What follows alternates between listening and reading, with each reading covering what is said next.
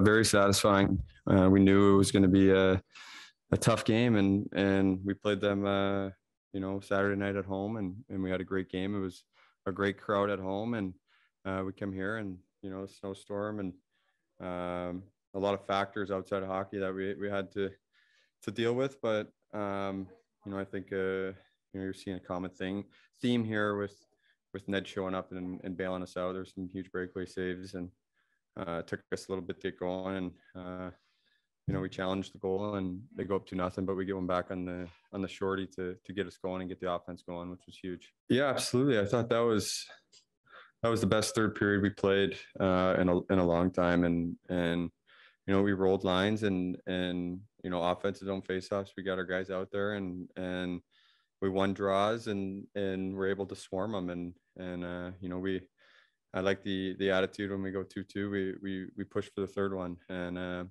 we got to keep doing that. We got to keep playing that way.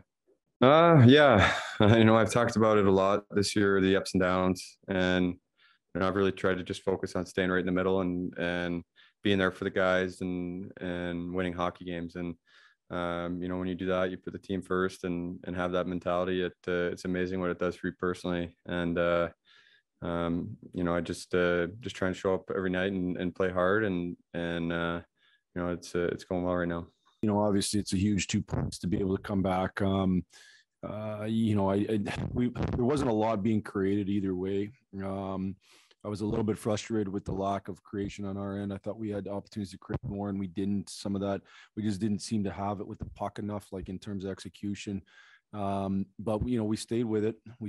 Obviously, they scored the second goal because we didn't have a lot of push. It was a close call on our end. I decided to challenge it, and great for Vladdy for the shorthanded goal, because then I thought after that it really ignited us.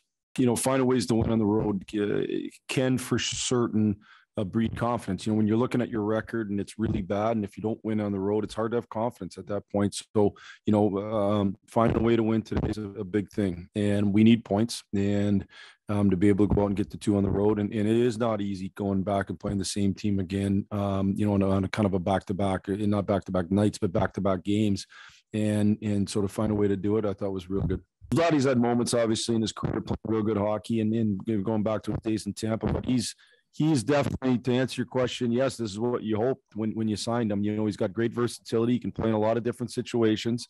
And I do believe he's one of those guys that can play up and down the lineup, because the puck doesn't die on his stick. He's really smart. He makes good plays, but yet he also is a good net front guy for not being a super big guy.